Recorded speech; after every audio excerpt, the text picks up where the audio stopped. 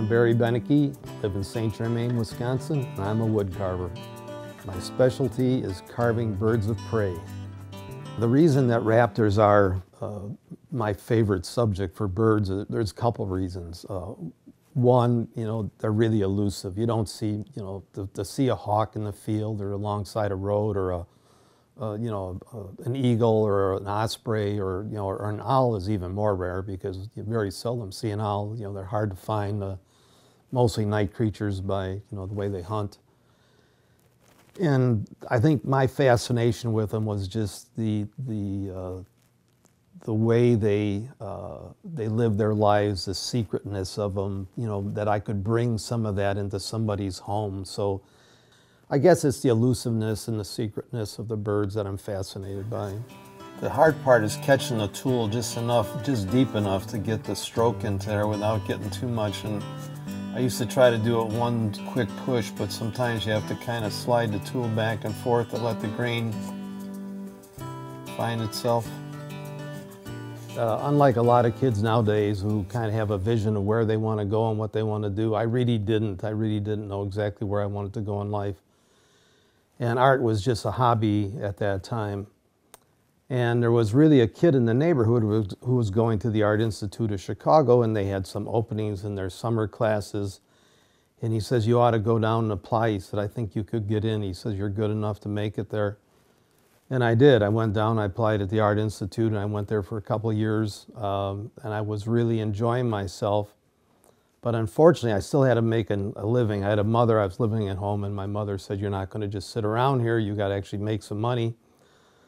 So I wound up getting a job, a drafting job of all things, and I was doing very well at it. I was a mechanical draftsman for a company called Automatic Electric, which was part of General Telephone Electronics. And I was a union guy back then, actually, a union card holder, working on various schematics and all kinds of things for the phone business at that time. Did I see myself becoming something more than just an illustrator? At that time, I was fascinated by illustration, and that was really my goal, is to be probably the best illustrator designer I could be, and that's where my love was. It's funny how an industry can take you from what you think you're going to be doing to what you actually become.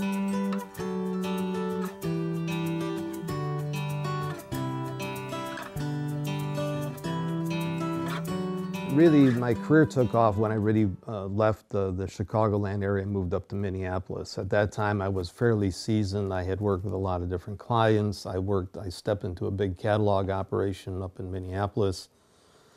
That career moved me into a larger design firm where I was, again, into the management side, but I had the opportunity to work with many of the largest national Fortune 500 companies.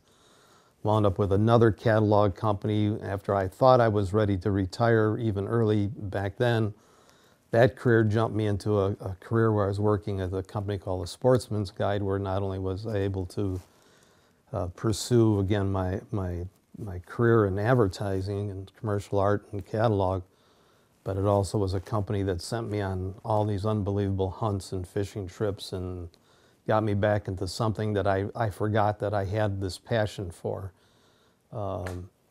It was probably the best job a person could ever have in his life. If you were a person that loved the outdoors, it was the job. But things were calling me from Minnesota, calling me back to this property in Wisconsin where I live today. And it really had a lot to do with my parents and their condition in life and where they were at. So that was the driving force that made me say, now's the time. If you're ever going to do anything to help your parents, now's the time to do it. My goal on carving is to try to get like 6 square inches of detail done on a bird like this at a time before my hands probably give out, because that's a lot of carving to get that much. It looks fairly easy, but it's actually quite intense. The part where I jumped into carving as a hobby or a business is really kind of a funny story. We were really in a little shop over in Minocqua, and they had a lot of stuff on the walls, and I love to go in little art galleries and stuff and look around, and they had some fish up on the wall. I remember looking up at these rough cut fish carved out of wood, And I said, God, I could do that, you know, and they were priced fairly well. And I asked the woman about them. She says, oh, yeah, this retired lawyer, he does these. And as soon as they come in the shop, they sell right away. They're really hot. So one day when I was back in my workshop, I was looking around. There was some wood laying around, and I picked it up and said, I think there's a fish there. You know, I said, I could do that. So I started carving some fish. That was my first experience into carving. Now, I had experimented with some wood carving before some years back, but I really didn't have what I call carving tools, X-Acto knife and, you know, some crude tools, and you really can't carve much with those kind of tools. And so I did several fish, and the fish were starting to look pretty much like a real fish, but I never anticipated trying to do taxidermy type of carving. So the fish were going along okay, but again, I didn't see it as something I was passionate about. It just wasn't doing much for me. Fish, as you carve them, they kind of have this no personality look to them. Even when they're done, you look at it and it's just a carved fish. So again, I was stumbling around with a bunch of wood I've got on my land here, and there was a stump sitting there one day I'd cut up, and I looked at it and I says, God, I bet I could get a bird out of there. And I was thinking, what kind of bird could you get out of something like that? And it struck me, an owl's a perfect bird. It's kind of round, it's fluffy, you know, it has a personality. And I took a chainsaw and I started chopping it up, and eventually I got to what I thought looked something like an owl. And again, I was working with very primitive tools. I knew nothing about carving tools. I had never had a wood carving catalog in my hand ever. And my son stopped by one day, and he's also a woodworker, works up in this area, has his own little business and does some beautiful furniture. He says, Dad, that's pretty good. He says, you're doing that with those kind of tools? And I said, yeah. And he said, well, I got some back at the shop that I bought. And he says, you ought to try them. And he brought over a few carving tools the next day. And I says, wow, this is really easy now with these tools. Wow, this is great. So really with my son's encouragement, my wife's encouragement, and even myself looking at going from one piece to another piece, I started seeing the evolution of my work. It went from something that the first one I said, God, that looks pretty nice. It looks sort of like a bird. It's got eyes, it's got feet, sort of proportion right. And the next one I did, and I looked at that first one, I said, boy, that's not too good, but this one's really pretty nice. Sometimes I think if I'm biting my lip, I must be doing a harder part of the grain or something that's fighting me a little bit. You can see again that part of the bird is starting to have some nice shape to the feathers. If I look back at my background when I was working with perspective and doing a lot of mechanical exploded views or perspective drawings, or any type of illustration where you're doing something that's a real life situation, whether it's a scene or a building, or because I've done a lot of that as well. When I look at a piece of wood, I can look into that piece of raw log or that block of wood, and I can see within that wood the structure of what I want to get out of it. I see the bird in there. I don't just take a piece of wood and say, I'm going to start carving, and maybe I'm going to find some kind of bird in there. I go usually at a piece of wood with a very specific bird in mind that I'm trying to achieve. Now, it doesn't always work. There are some pieces that hit the burn pile that never quite get there because the bird just doesn't show up the way you want it to. But I can usually tell within a fairly short amount of time of working with a piece of wood whether I'm going to get to something that's going to be where I want it to be or not. And so yes, my background really has helped, you know, the two-dimensional background. In fact, even when I look back at the technical drawings I used to do with the rapidograph and that little fine mechanical line that I would kind of, you know, make shadowing with, or to build a kind of a dark area on a prototype drawing of a part. That is the same technique I'm using now. When I carve my feathers, a lot of guys, they'll use burning tools to create that softness and the detail, the veining of the feathers. I could do that. I choose not to, because I choose to use small V tools, and because I want my carvings to be different than other people's carvings. I do it because I enjoy that little detail work that really goes back to my basic start in the field. I mean, my whole life has been like that.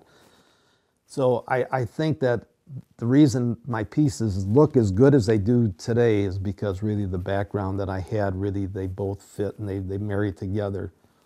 The other thing that's interesting about when you work on the carvings, and this is something I found again through the number of pieces I've done over the last several years, is if I can get the eyes to set right into the bird, that's when I know I've got the bird nailed. So when you look in my shops, a lot of times you'll see a piece and you'll see the eyes are set into it and the rest of the bird is very, very rough. It looks like it hasn't hardly gone anywhere. The reason I do that is not because I'm fascinated with eyes. I just know that now when I work with the eye part of it, if I can get the head shaped and I can get the beak right and I can get the facial disc on an owl right and I can get those eyes set in there, and if those eyes look right and the rest of the head feels like it's going to work, that's where I start. And then from there, the rest of the bird just starts coming together. I was very disappointed in the past when I started doing some carvings. I did almost a whole bird, and then I went to set the eyes in, and the eyes didn't look right, and basically there's no way to capture or rebuild that thing. Once the eyes are plunked in that bird the way I set them in, I can't pry them back out with a screwdriver. They're in there. They're done. So now you've got a carving that looks pretty good, but it doesn't look great, or it looks okay, but it doesn't look terrific. So the eyes tell me everything. This happens to be a barred owl, common to our area, probably our most common owl for the Northwoods, the one that we hear the most often when we're hearing owls in the woods. When I bevel, these are the facial discs. Soften. You take out a whole curl of wood. I call these Paul Newman eyes. The freedom now of working in a wood shop or having windows or doing some of my work outside is really, I go back to, again, a career that kept me in an office an awful lot of times. I was inside a building, sometimes very nice offices, beautiful office, but no windows, with a desk and drawing table. I wanted, if I was going to carry on with some type of creative work in my life in the latter years of my retirement, I wanted something that was going to allow me to work outside, to have some freedom. And so that's what I do to this day. So that's the freedom I enjoy with my wood carving. And I think my carvings now, I mean, I'm not the world's greatest carver. There's really, really top-notch, wonderful carvers. But for the kind of carving that I do and for my hobby and what I'm doing right now, every carving is an improvement upon the last, and that's what I want to keep going for.